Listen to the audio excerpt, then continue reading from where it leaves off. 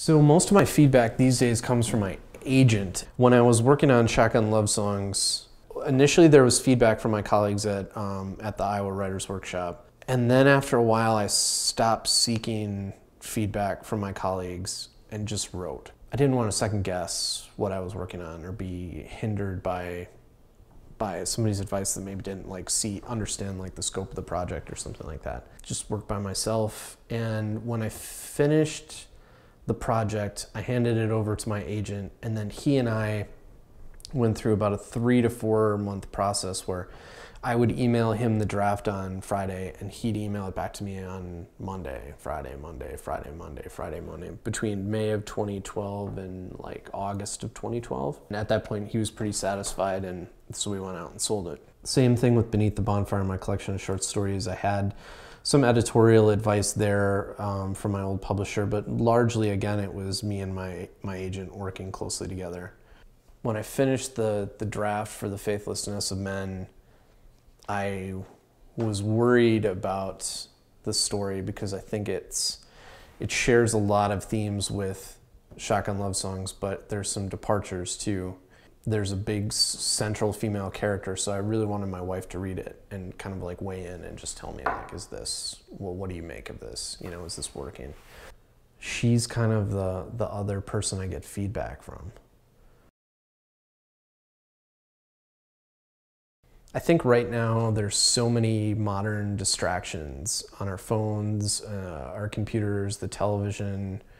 You've got this electronic typewriter that is also a movie theater and a concert hall, sports page, all these distractions, Facebook, Twitter. And I just think to lock into your imaginary story and choose to shut out all those things is very hard to do.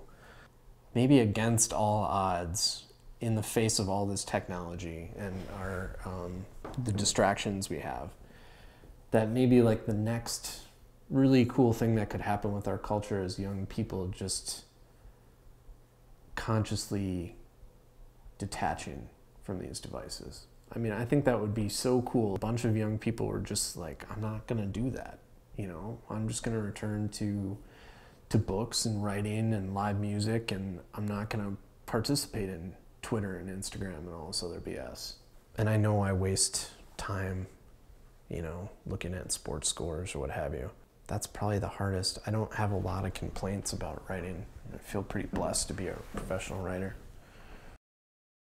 I tell people, other than being Aaron Rodgers' backup or a bullpen catcher for the Milwaukee Brewers, I'm doing precisely what I wanted to do when I was 16, 17, 18 years old. I mean, I think there are people that think musicians are, or movie actors or professional athletes are the coolest people in the world. I've always thought that writers were really cool.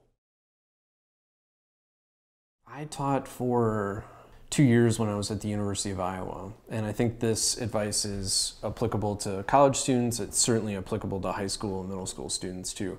You can't be a good writer unless you're a reader.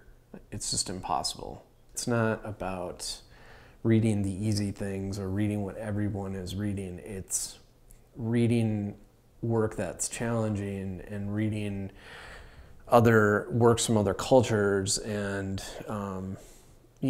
reading poetry, reading nonfiction, reading everything. And I mean, the other thing is you're entering into a vocation that's purely passion. The only thing you can control is sort of your own work and your own work ethic. One thing that I get asked a lot is how did you find your agent? How did you sell your book?